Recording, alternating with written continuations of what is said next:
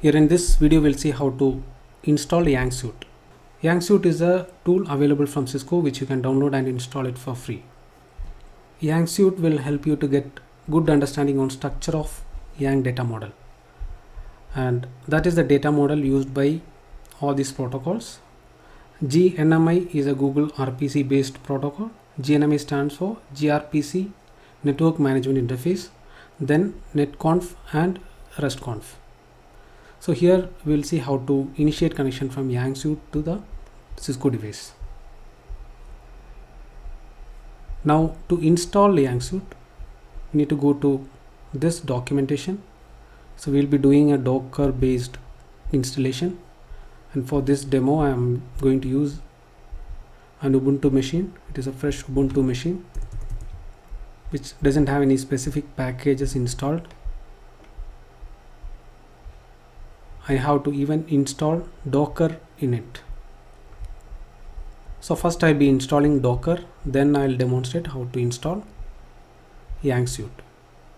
And before getting into this installation, I will show a very small use case using one of the existing 𝗬𝗎𝗀 server which is running in my infrastructure. So another 𝗬𝗎𝗀 server IP is 0.31, and here I already have the repositories set up. In the later videos I will be showing how to even add these repositories. So here the first repo, NXOS 9.3.10, I have given this name. I just pulled it from the YANG model GitHub. From this location I have given the repository URL, then given the branch name, main, and the directory. So directory I have given us this. So vendor Cisco NX 9310, and either we can download it in this way or we can even download it directly from the device. Here in this particular 𝗬𝗎𝗀 server I have added a device. It is CSR1000V, and if you want to add any device you can click on create new device, give the credentials, and this will connect to the device using all these protocols: SSH, then restconf and netconf. And if you already have a device, you can click on check selected devices reachability, and it will try to reach the device. So this device is already having all these protocols enabled. So netconf, you can see here. So ping is successful, netconf, restconf, and SSH also is enabled. Now once you have the device and repositories added, you need to configure the YANG module sets. So YANG module sets are nothing but a filter for all the YANG files downloaded into the server. So here I have created two filters. One is iOS native set. Here we can see what are the data models I added to this particular filter. Later I'll be showing how to create even sets and add the repository, add the devices and all. And here to explore the data model, you can just click on YANG set and we'll explore iOS native. This is one of the common data model. You can click on the load module. So here we should be able to see the structure of this data model. So here we will just see a very small use case like how to configure hostname using 𝗬𝗎𝗀. So this is the details about hostname, how to configure the hostname, and you can see the XPath for the XML, the netconf, and you can see the schema, node ID, all these details. And here a small description also is there. So this will set system's network name. Now if you want to try the protocol, we can go to restconf. I'll select the iOS native set what we have configured earlier, then select the device CSR1000V, then the YANG module I'll select iOS native, then the depth limit I'll give no limit. I'll load the module.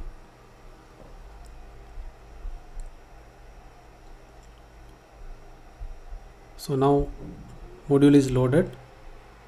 I can click on hostname and generate API. So now Yang suite will generate APIs for all these host name related actions.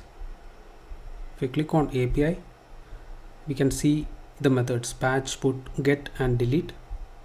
And if you want to get the current host name, you can click on get and click on try it out and execute.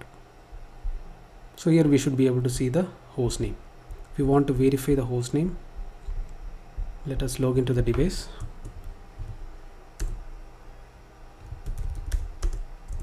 So the current host name is this. Now if you want to change this host name, we can do the put method and click on try it out, and I'll change this to from Yang suite, and I'll execute it.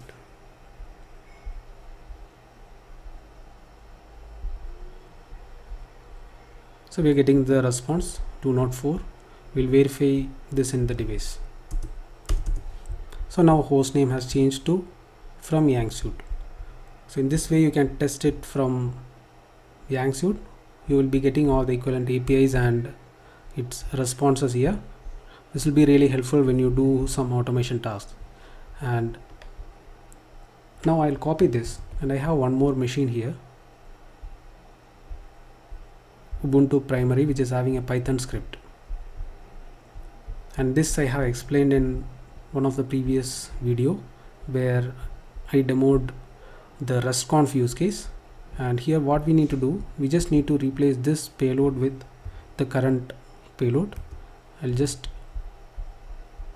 copy that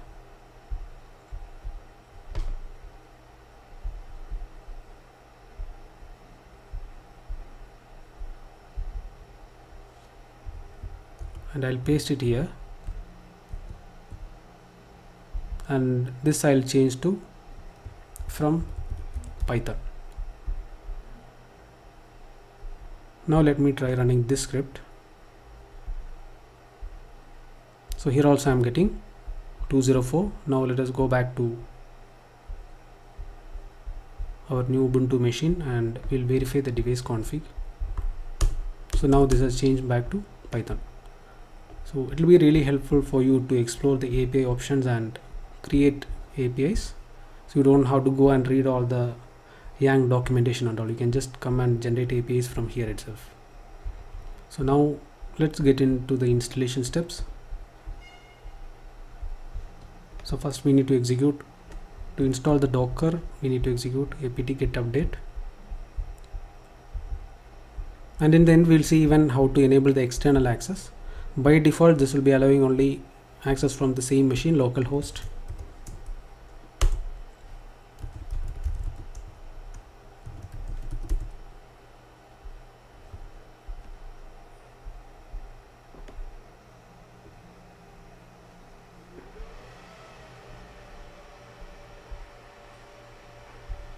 Okay, now I will add this CS certificate for Docker installation.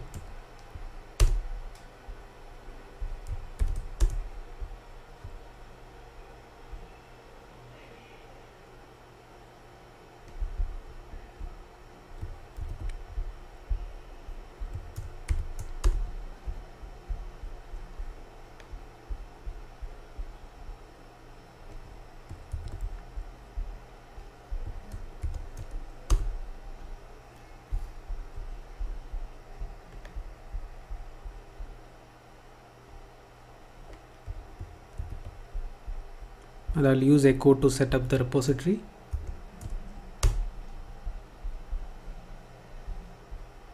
And again we need to give apt-get update.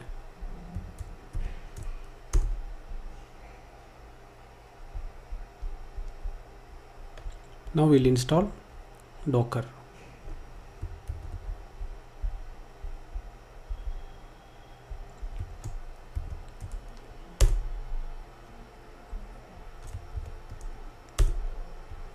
This will take a couple of minutes, so I'll pause the video.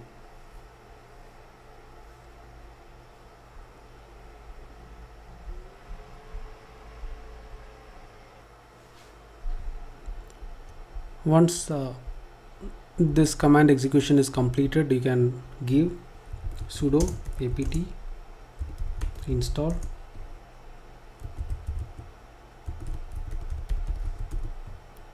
docker compose .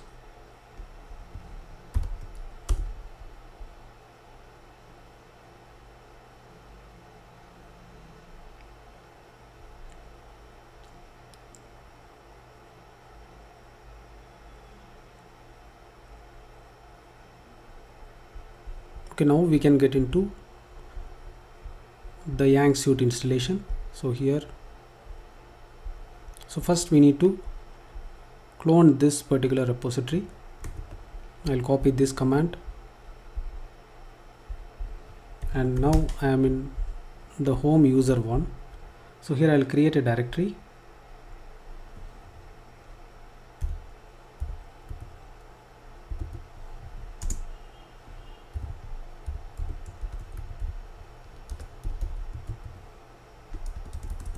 I'll give Yang suite demo,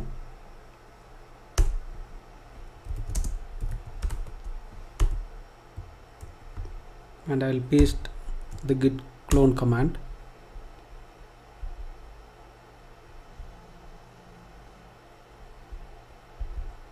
So git clone is successful. Now we need to get into Yang suite and docker directory.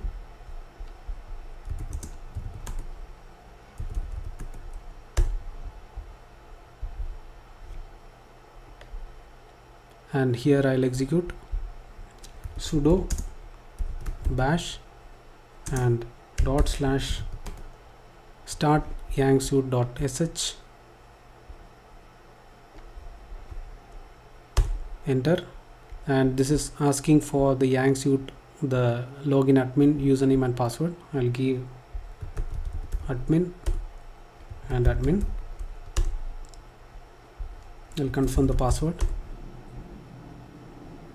and I'll set up an email.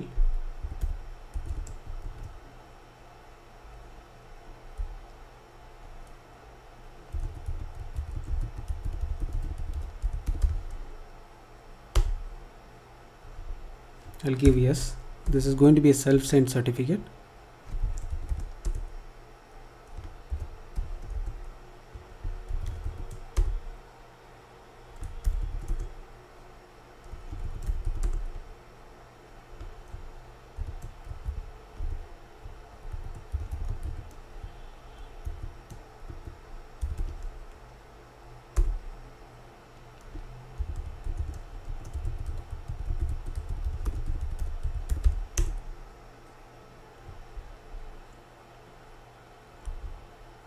So now this is installing Yang suite. It is downloading all the Docker images and installing it.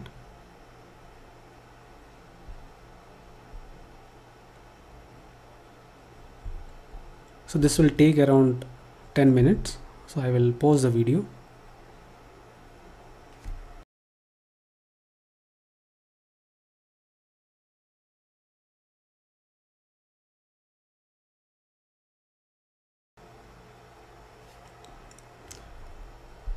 Now installation is completed and it is starting the containers.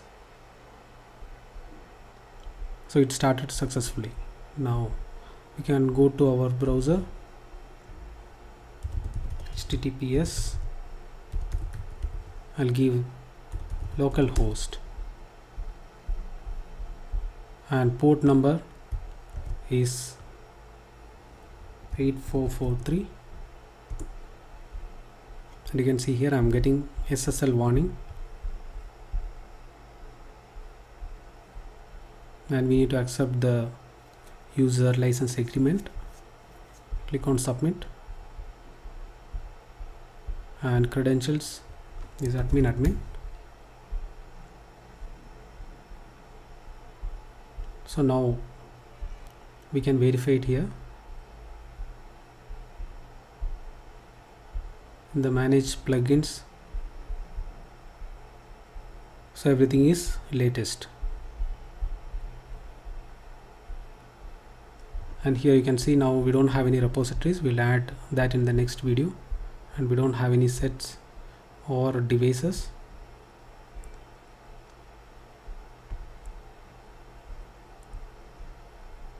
And protocol support is same. And now this will be accessible only from local machine. You can see here in the log.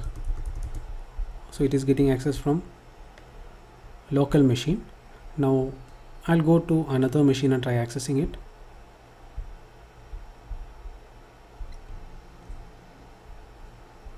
So from here I'll open the browser.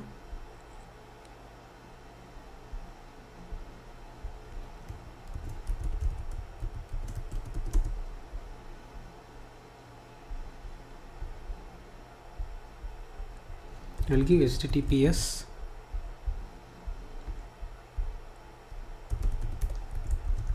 .192.168.0.99 is the new YANG suite IP. 8443. I'll give proceed and I'm getting BAT request 400. Now if I check the terminal, here we should be able to see a message saying that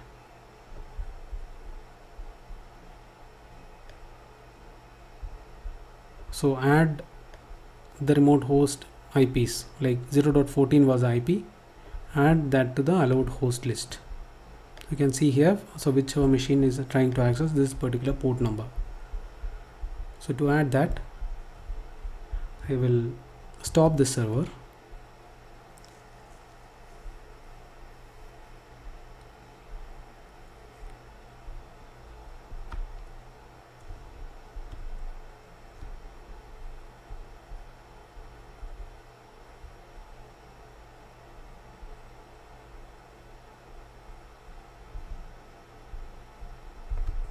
And I'm already in the Docker folder.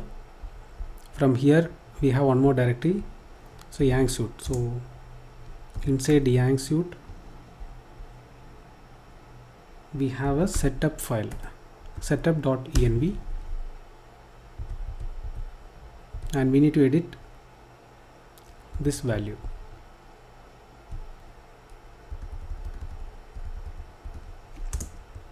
I will give any host here, or you can even give a specific host. And now to start the service again,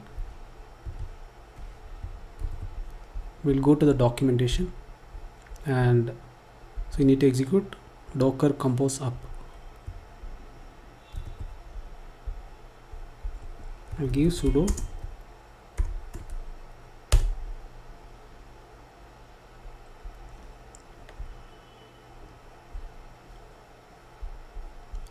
So now again the YANG suite is up.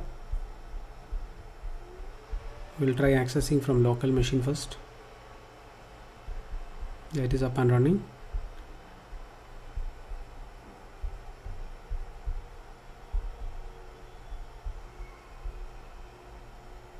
Now let us go to the another Ubuntu machine. We'll try refreshing this page. So now we are able to access even this from remote machine.